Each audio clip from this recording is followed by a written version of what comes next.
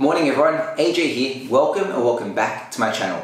In today's video, I'm going to teach you how to turn on dark mode in Microsoft Teams. If you find this video useful, make sure you give it a thumbs up and let me know what other content you want me to cover. Before we get into it, I just want to answer the question of why would you want to use dark mode in Microsoft Teams. I can think of three key reasons. The first one being that turning on dark mode will reduce the eye strain when looking at your computer for long periods of time.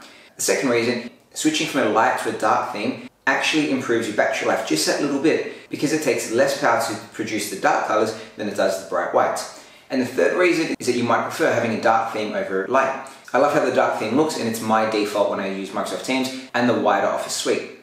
Cool. With that being said, let's get into it. So opening up Microsoft Teams, you want to scroll to the top right hand corner and select your profile picture. From here, you just want to scroll down into the settings tab, and this is going to open you directly to the general settings. And here you have your theme, default, dark and high contrast. Simply switching it to dark will change all the light theme to dark and you're done.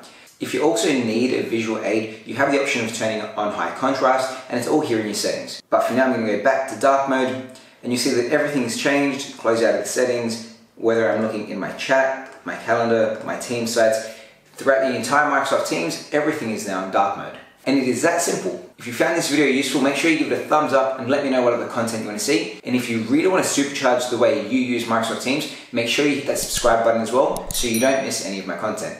Thanks guys, have a great weekend, and I'll see you next time. Bye.